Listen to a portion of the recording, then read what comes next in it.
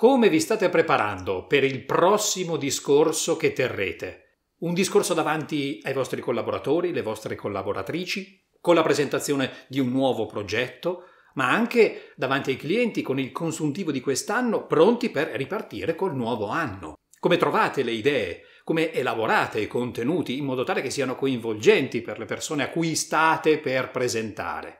Di questo parliamo oggi. Vediamo come farlo in pratica, vediamo gli errori da evitare e anche come trovare idee sorprendenti che possano davvero coinvolgere le persone. Io sono Stefano Todeschi, sono consulente e formatore in public speaking pratico. Una piccola nota su questi contenuti. È possibile che tu abbia voglia di vedere quello che io sto spiegando. D'altra parte ho estratto questo podcast da uno dei miei video su YouTube e allora, nel caso, ti lascio il link qua sotto in descrizione, così eventualmente puoi vedere direttamente il video. Buon ascolto!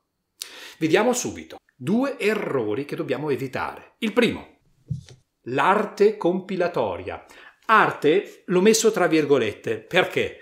Arte nel senso di tecnica proprio, come significato originale. Compilatoria cosa vuol dire? È che spesso abbiamo la tendenza a prendere uno schemino, a riempirlo con i contenuti. Per esempio, qui c'è una introduzione, poi ci mettiamo una bella citazione, poi ci mettiamo una battuta comica, poi mettiamo un problema, i rischi. Ecco, compilare così, come se fosse una tabellina, il nostro discorso. Da una parte rende tutti i discorsi uguali, identici, soprattutto se abbiamo trovato questo schemino magari online da qualche parte su un bel PDF, ma dall'altra rende la elaborazione piuttosto fredda, quindi la rende impersonale. Questa compilazione sembra davvero di compilare un modulo burocratico. No, non va bene questo, non va bene. E adesso vediamo anche perché, come possiamo lavorare meglio per rendere più personale, parola chiave, più personale il nostro discorso. Quindi lasciamoci sorprendere, questa ve la metto un po' così, fra un po' la elaboriamo. Altro punto, altro errore, eccolo qua,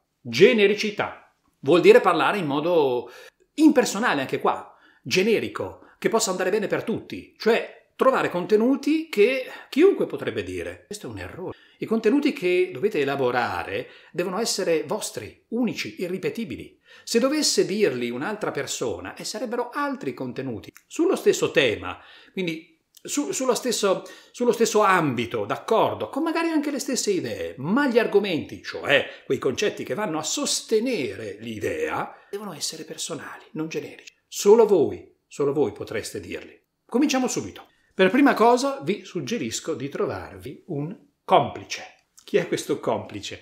Il complice è una persona, il o la complice, una persona che vi ascolterà mentre voi elaborerete il vostro discorso. Vi suggerisco infatti di non scrivere prima il discorso a tavolino, carta e penna, computer. No, evitate questo.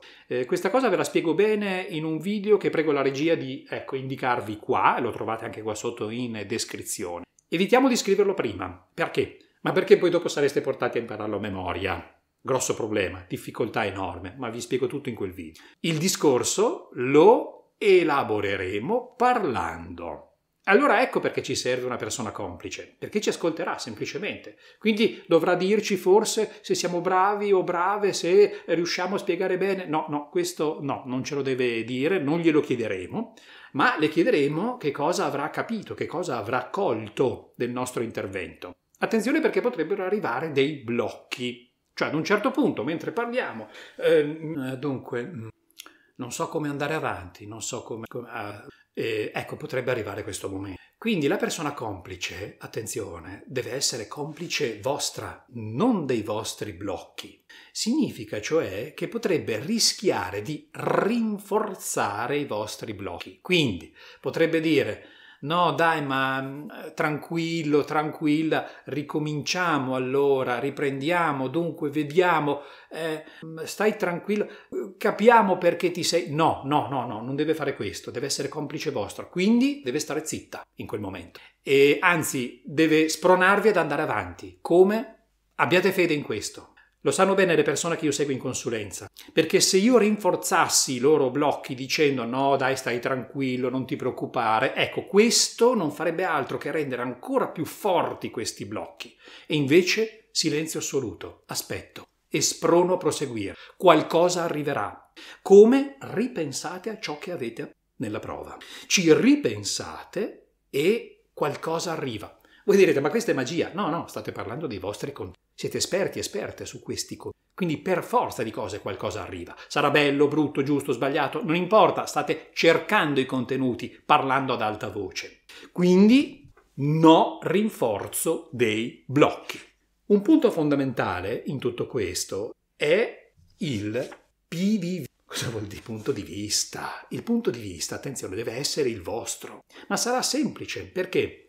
Perché se state elaborando i contenuti parlando ad alta voce davanti a questa persona complice, è chiaro che il punto di vista deve essere vostro. Perché? Perché sente parlare voi e non altre persone. Quindi se vi escono frasi del tipo siamo molto contenti che voi siate qui presenti oggi ad ascoltare i nostri contenuti. No, siamo chi è? Questo plurale maiestatis? No, io sono molto contento di poter condividere con voi questo contenuto. Io ora vi spiego questo. Certo, non è necessario utilizzare questo pronome personale io continuamente perché insomma sembrerebbe un po' egocentrico, ma l'importante è che il punto di vista sia chiaro, cioè il vostro, solo il vostro, in modo tale che, torniamo a quello che dicevamo all'inizio, solo voi potreste presentare in quel modo. Il punto di vista allora deve comprendere anche ciò che vi colpisce, vi sorprende mentre state parlando. Quindi